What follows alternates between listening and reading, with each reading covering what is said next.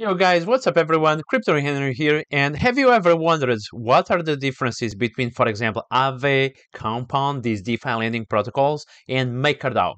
MakerDAO is not really a lending protocol. It's more a collateralized debt position. What's mouthful is this collateralized debt position? And in this video, I'm going to show you the exact differences between DeFi lending protocol like Aave and Compound and a CDP like MakerDAO.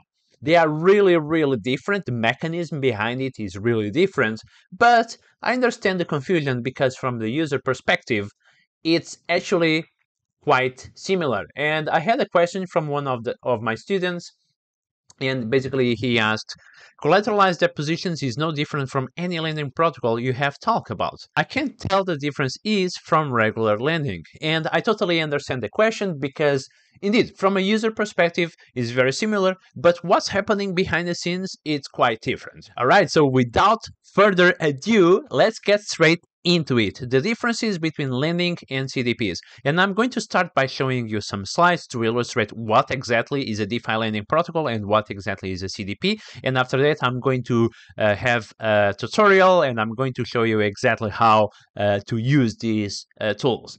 All right, and in this case, I'm going to show you Aave and Compound because these are the two biggest DeFi lending protocols, and they are battle tested and very solid, and they have a multi-billion-dollar TVL, total value locked. But how do they work? Okay, let's say we have a borrower and we have a lender. Sometimes we also call the lender a liquidity provider.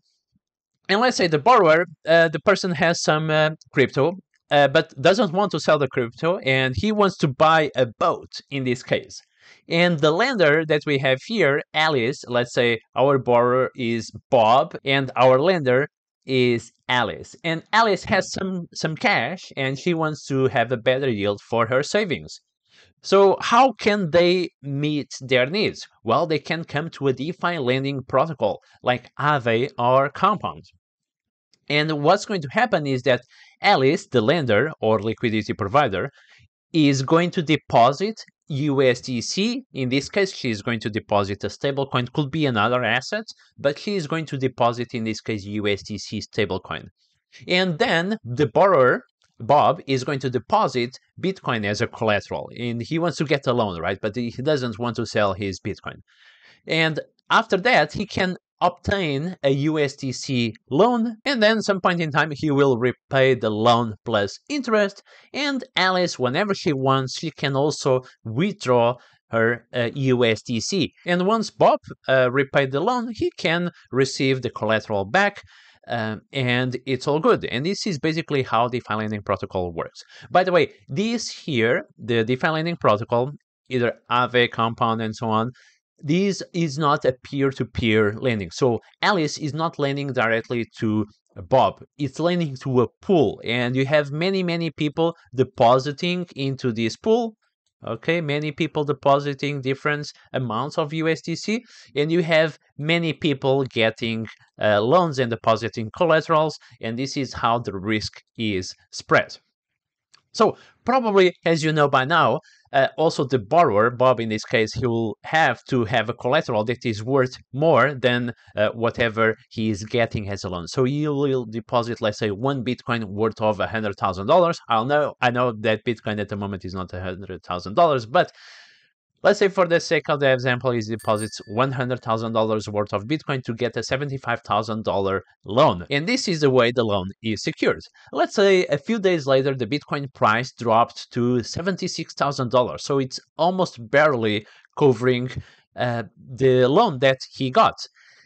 If he doesn't deposit more collateral, the smart contract behind the DeFi protocol will automate the liquidation of this loan. So in this example, Bob is going to fail to add more collateral, meaning that the DeFi protocol, the smart contract, will be forced to liquidate, to sell the collateral, and this is going to be basically sold to people, market agents, at a small discount in order to make sure that the loan is repaid and make sure that the funds and interest of Alice and all the other lenders and liquidity providers are safe. So this is in a nutshell how DeFi lending protocol works. Everything is automated by smart contracts, and basically you have two sides of the deal. You have a lender and a borrower. You have someone that provides liquidity and someone that takes liquidity. And the borrower provides a collateral and gets a loan, and this loan comes from the liquidity providers, from the lenders, right? So we have two parts of the deal. Now, CDP's collateralized debt positions are slightly different. You only have, let's say, one side of the deal, but don't worry, I'm going to show you how it works. So from the user perspective, again, it's very similar if you are the borrower. From the borrower perspective, let's say in this case now, Alice wants to buy a boat and she doesn't want to sell her ETH because she believes that ETH price may go up in the future and it's a good investment. So she doesn't want to sell her ETH in order to buy the boat. Instead, she wants to get a loan. So she could go also to Aave or Compound, but in this case, she is going to MakerDAO. MakerDAO is a CDP protocol, and she is going to deposit one ETH, and let's say for the sake of the example, one ETH is worth $10,000 to open a CDP, a collateralized debt position. And MakerDAO now is going to mint 6,666 DAI. DAI is a MakerDAO stablecoin, and you have this ratio because we have 150% collateral. So all good. Once one day Alice wants to get her ETH back, she can pay back the DAI, and the protocol will burn this amount of DAI, and she will get the one ETH back return. So it's all good. It also works with liquidations. It's very similar in this case to the lending protocols. So let's say she deposited this one ETH, right? And let's say one ETH goes below a certain threshold, her collateral will be also liquidated, and this is automated by smart contracts. So let's say she doesn't add more collateral, it's going to be auctioned, someone is going to buy the collateral, a market agent, and she receives at the end the remaining of the collateral. Let's say, for example, in this case, she deposited one ETH worth of $10,000. If it goes below $7,000, the price of ETH, it will be liquidated to cover the 6,666,000 DAI. And there is a difference, a small remaining that she is going to receive back. Okay, so basically this is how it works, and this is the main difference. As you can see here in this diagram, Alice is dealing directly with MakerDAO, and what MakerDAO in this case is doing is minting, creating new DAI stablecoin that is backed by ETH. In this case, MakerDAO is not giving Alice the stablecoins of someone else, someone that provided liquidity. Instead, MakerDAO is minting, is creating new DAI to give it to Alice. And this DAI is backed by a real asset that she is depositing. So there is this mint burn mechanism right here. In this case, she is minting. In this case, she is burning to get the ETH returned. And she is getting newly minted DAI. While when we use a lending protocol like Aave and Compound are not minting new stable coins. When the borrower, when you get a loan, you get the stable coins of someone else that provided the liquidity, right? Someone else provided liquidity here. We have a lender and we have a borrower, while on MakerDAO there is no borrower and lender. Let's say there is only borrower side. All right, where should you go if you want to interact with these protocols? Let's start with the MakerDAO website. So you can go to makerdao.com, click use DAI, and you will be forwarded to the Oasis app, which is basically the front end to interact with MakerDAO smart contracts. So you can click here, borrow. Let me zoom in a little bit. Awesome. And you can choose the assets that you want to borrow against. So let's say I want to select here ETH because I have some ETH on my wallet.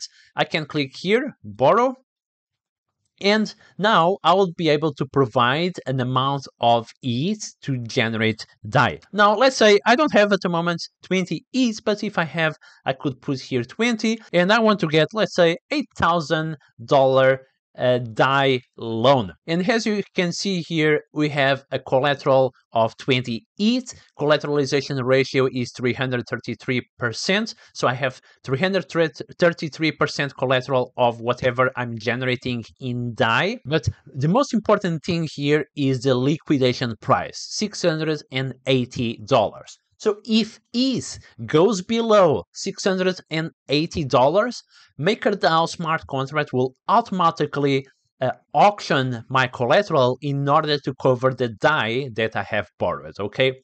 On MakerDAO, there are other things that you need to pay attention to. One of them is a stability fee. This is basically the rate, the interest rate that you pay to MakerDAO, 0.5% annually. In this case, it's quite low.